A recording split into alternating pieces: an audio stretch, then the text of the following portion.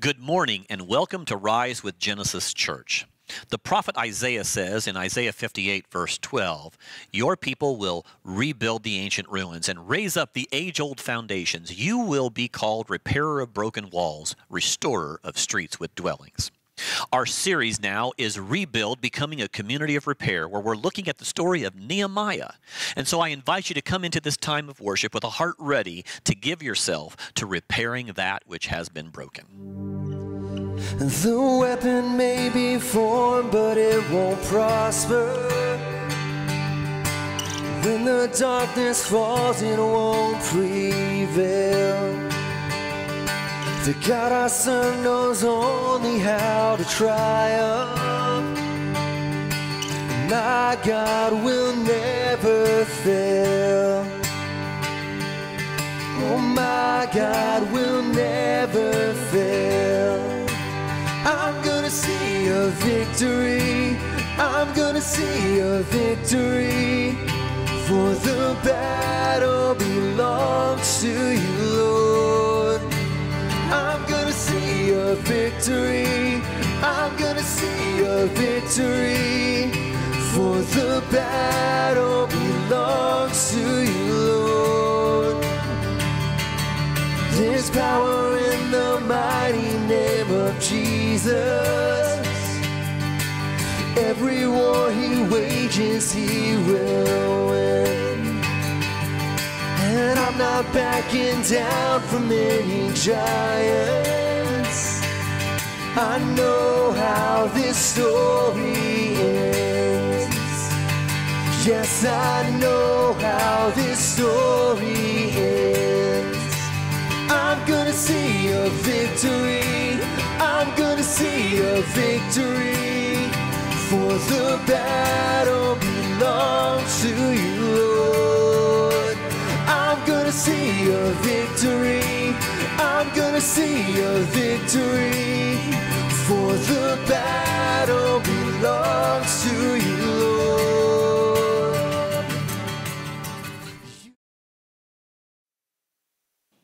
In the late 1990s, I was part of a leadership group that was reaching an unreached people group in northern Nigeria.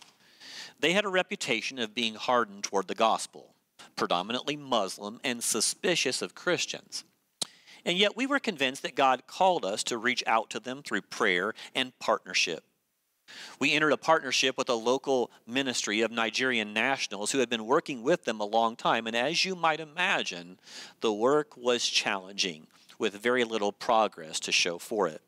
At the time, I was working with Youth with a Mission, an international, interdenominational mission organization that specialized in mobilizing young people to share the gospel throughout the world. I was a part of a group of 20 who were doing medical clinics and prayer walks in villages in northeastern Nigeria. One day, one of the girls on our team, a young girl, came to me and she said that she had a word from God. She had been reading through the Gospel of Luke and read a story about a little girl that had died and that Jesus had come on the scene to raise her from the dead.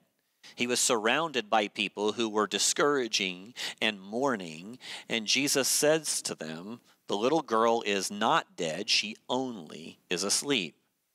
And this young girl on our team seized upon those words, and she said, "I believe that the people here are discouraged and feel like the situation is hopeless because they're emphasizing how hard and difficult this work is, and that we need to change the narrative around what God is doing by reminding them that God had called us from a long distance to be a voice of encouragement for them." I seized upon that and felt like she was right, and so we set out to change the narrative. Not disagreeing that the work was hard and difficult, but always interjecting hope that God was up to something because he had spoken to us from a distance away to come and be a part of this work. It had a huge impact on the workers, and I'll share about that near the end of our message today. But a similar thing is happening in our text today, where the people of God were finding themselves in a season of discouragement. But it didn't start out that way. In verse 6 of our text, it says, "So we rebuilt the wall till all of it reached half its height, for the people worked with all their heart." The people were mobilized and they were motivated and they had momentum. They were halfway there, and yet they were going to have some challenges that will set in. Nehemiah had successfully mobilized them to action, though. In chapter 2 of Nehemiah, it says that Nehemiah said to them, "You see the trouble we're in. Jerusalem lies in ruins, and its gates have been burned with fire. Come, let us rebuild the wall of Jerusalem, and we will no longer be in disgrace." I also told them about the gracious hand of my God on me and what the king had said. And they replied, "Let us start rebuilding." So they began this good work. The people could sense the hand of God with Nehemiah, and they saw the abundance of resources that Nehemiah brought because of the king, and so they committed themselves to the work. And they reached the halfway point, and then something happened. It says in verse 7 and 8 of our text that Sanballat, Tobiah, the Arabs, the Ammonites, and the people of Ashdod heard that the repairs to Jerusalem's walls had gone ahead and that the gaps were being closed. They were very angry. They all plotted together to come and fight against Jerusalem and stir up trouble against it. When news reached about the progress that was being made, it stirred up opposition. It says that they were very angry and that they devised a scheme or a plot to cause the work to stop. Friends, here's one thing that we always need to take into consideration and we need to learn and expect, and that is that obedience to God will always stir up opposition. It always does. We live within a fallen world that has within it an antagonism towards God, an independence that is resident within the collection of humanity. And so there will always be opposition whenever God is at work. This is what the Apostle Paul learned. He told his protege Timothy this. He said, "You know, however, all about my teaching, my way of life, my purpose, faith, patience, love, endurance, persecutions, sufferings, what kinds of things happened to me in Antioch, Iconium, and Lystra, the persecutions I endured. Yet the Lord rescued me from all of them. In fact, everyone who wants to live a godly life in Christ Jesus will be persecuted." That is a promise from God, not one that we like to lay hold of, but one that we need to take into consideration. That is, that when we commit ourselves to doing what God says, opposition occurs. It creates these various forms of opposition. The apostles were dealing with that in the early church as they talked with communities that were beginning to form and commit themselves to being the people of God in the world. Listen to what Paul told the Galatians. He says, "You were running a good race. Who cut in on you to keep you from obeying the truth? That kind of persuasion does not come from the one who calls you." He talks about them having momentum. Things were going well. They were bearing fruit. They were making progress, and then something interfered. Something caused them to stumble. Something distracted them. Something knocked them off course. Something affected their pace. For the people in our story, there were a lot of things that interfered, and it came in waves. It says in verse 10, "Meanwhile, the people in Judah said, 'The strength of the laborers is giving out, and there is so much rubble that we cannot rebuild the wall.'" That word "meanwhile" paints a picture of what was happening. As they were dealing with a plot to destroy and distract the work of God, other things were happening, and it came in waves. The people in Judah said, the scriptures say. The Hebrew tone of the words is that it's a song or a poem. You know how powerful songs and poetic words can be. They enter into our psyche. They become lodged in our memories. They shape our views and dispositions. How many of you have had a song in your mind that you just couldn't get out of it? These repeated words become mantras and shape the ways in which we see. We call this idea narrative. Narrative is a big picture story a theme, if you will, that helps us interpret everything else. Narratives are used by political campaigns. Narratives are used by marketing campaigns. These big picture narratives that affect how we view every event and situation. And so it is the people were singing a song, and it was a song of discouragement. It wasn't just one voice, though. There were three voices in our text that were causing discouragement. First, once again, is the voice of the people themselves. In verse 10, it says that the strength of the laborers is giving out, and there is so much rubble that we cannot rebuild the wall. This was their mantra, and it was emphasizing their weaknesses, the enormity of the task, and the unbelief that they could even finish the work.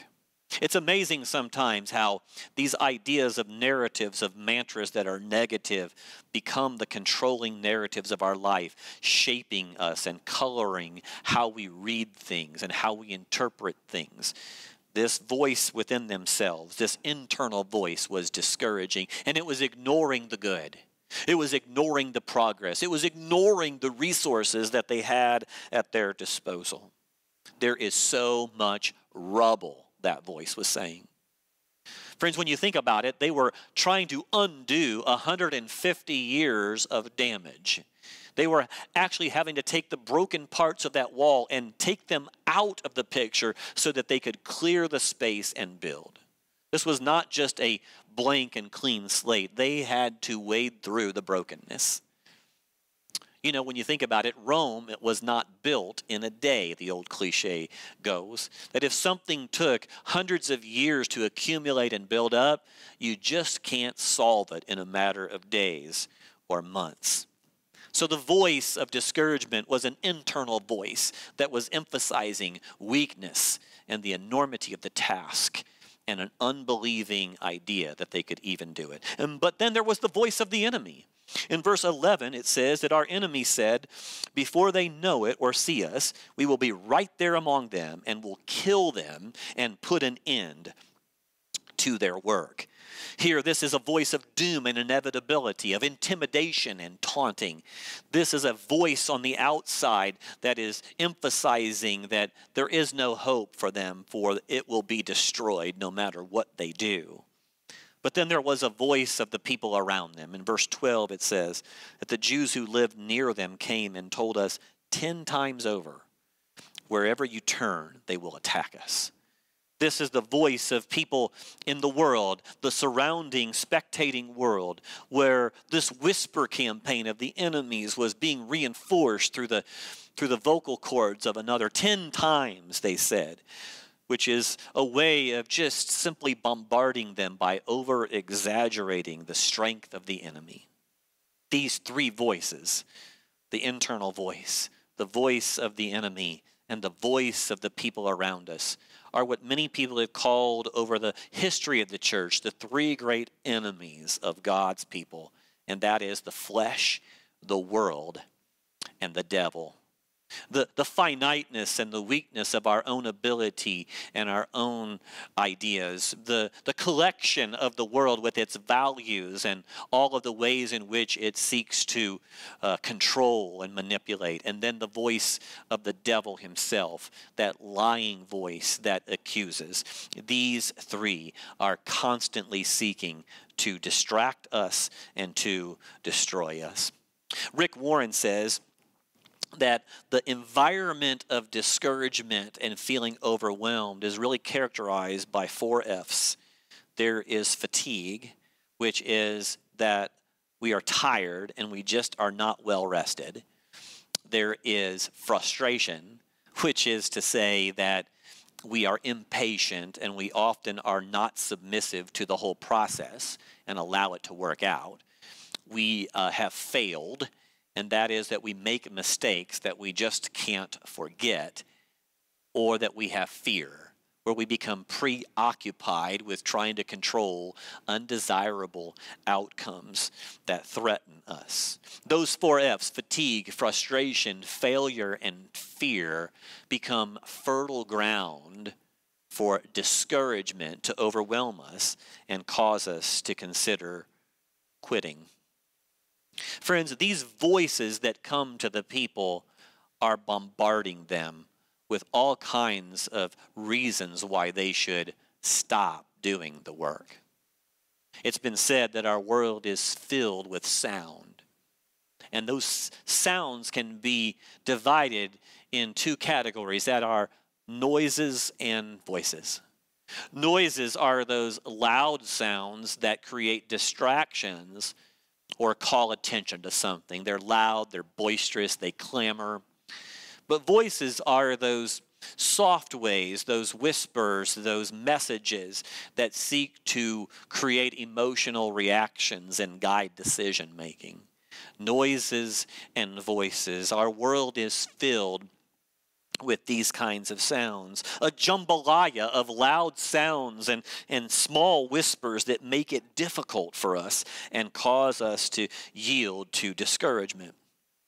In fact, we're bombarded daily by all forms of media that have narratives, large, big picture ideas that they seek to interpret and color everything. These ideas that constantly remind us of what we lack. These ideal pictures of what it means to be beautiful or successful. These values that tend to shape us, that compete with and contradict what we know to be the values of Scripture. It's these kind of big picture narratives that bombard us and create discouragement in our lives, that cause us to throw our hands up in the air and just simply say, it's not worth it, or I can't do it. Jesus understood that. Jesus says in John 10 to his people, the thief comes only to steal and kill and destroy. I have come that they may have life and have it to the full. Jesus challenges us about what noises and voices are shaping us. Are they robbing us of things? Are they attacking things in our life? Are they destroying the good? Or are they leading us to life and its abundance and its view of joy? Is it the voice of the Good Shepherd that is leading us and causing us to find rest and strength and devotion? Here, in the midst of all of these voices, the internal voices, the songs that they're singing that are discouraging, these external voices of an enemy that seeks them harm, these repeating voices that are simply being part of a whisper campaign to wear them down. In the midst of all of them, Nehemiah speaks, and he speaks the word of God. It says in verse 14, after I looked these things over, I stood up and said to the nobles, the officials, and the rest of the people, don't be afraid of them. Remember the Lord who is great and awesome, and fight for your families, your sons and your daughters, your wives and your homes. Nehemiah says to the people three things that break through the discouragement. And the first thing is, don't be afraid. Do not fear. This is the repeated command, the most repeated command in all of the Scripture. And it's another way of saying, do not let fear rule your life. Do not let fear motivate your action or inaction. Do not let a preoccupation with trying to control the outcomes of life and trying to protect yourself from that which you do not like, do not let that dictate to you what you're going to do. A second thing that he says is not only do not fear, but remember the Lord. And he calls him the great and awesome God. What Nehemiah wants them to do is see that God is bigger than anything, that God is bigger than their work and their enemy. The Apostle John says it this way, you, dear children, are from God and have overcome them, because the one who is in you is greater than the one who is in the world. Friends, we need to have a right-sized picture of God, that God is bigger than our imagination, bigger than anything that we could formulate. He is bigger than the work, and he is bigger than the enemy. and that we need to understand the power of putting God into the equation of how we think about things. This is one of the reasons why every Sunday when we gather together here at Genesis Church, we receive Holy Communion, because it reminds us, it calls us to remember what God has done. What God has done to rescue us from the enemies of our soul, sin and death. And that if God can rescue us from sin and God can rescue us from death, God can rescue us from anything. This becomes incredible good news for us to live by. So we need to do not fear and remember the Lord. And then fight. Fight for your families, he says. In other words, join in the battle. This is worth you fighting for. It's a call away from being people who are simply people who are there for the good times, people who are there when the going is easy. This tells us to understand that if there's anything worthy to do in life, it costs us something, and that it is worth fighting for. Listen to what Jesus says in John 10. He says, I am the good shepherd.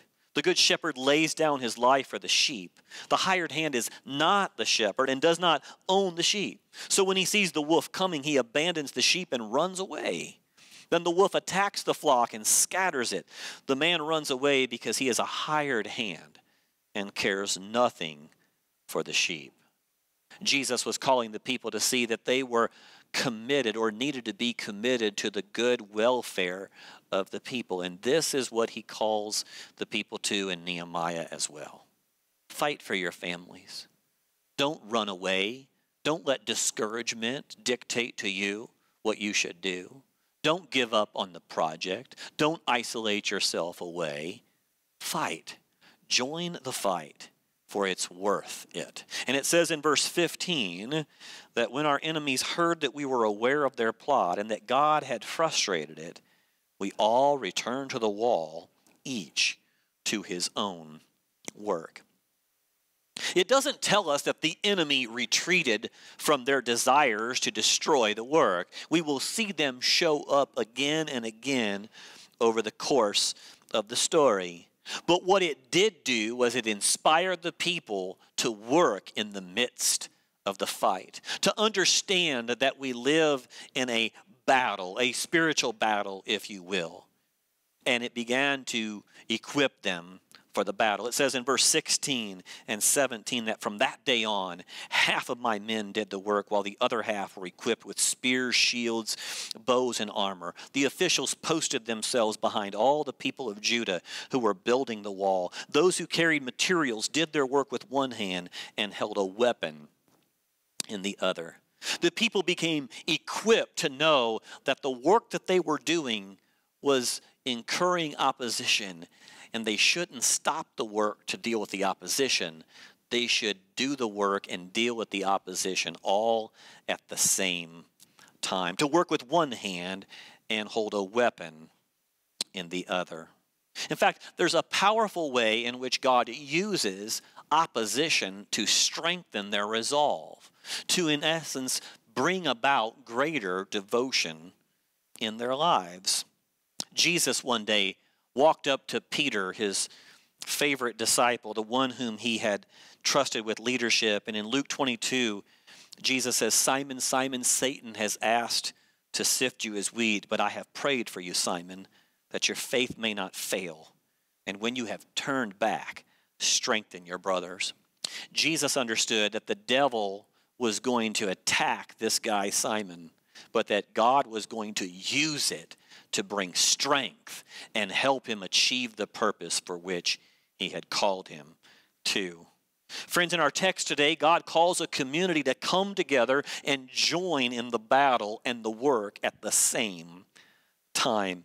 And it says in the latter part of verse 20, after he had called them to fight, it says this, our God will fight for us. When we give ourselves to God, God has our back.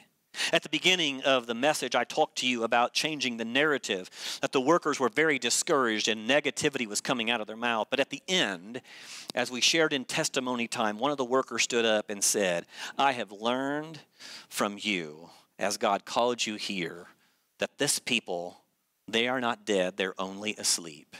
And from this point on, I will not be overcome by how difficult the work is, but I will believe that God is at work doing incredible things. And that is the same for you and I, friends.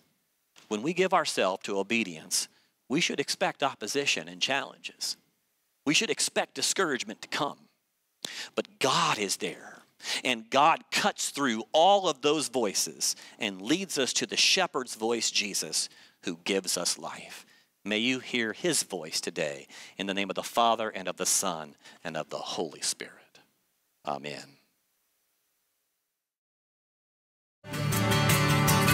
You take what the enemy meant for evil and you turn it for good. You turn it for good.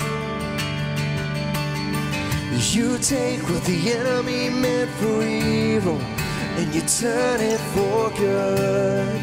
You turn it for good. You take what the enemy meant for evil and you turn it for good. You turn it for good. You take what the enemy meant for evil and you turn it for good. You turn it for good. I'm gonna see a victory. I'm gonna see a victory. For the battle belongs to you, Lord. I'm gonna see a victory. I'm gonna see a victory. For the battle belongs to you, Lord. You take what the enemy meant for evil and you turn it for good. You turn it for good. You take what the enemy meant for evil and you turn it for good. You turn it for good.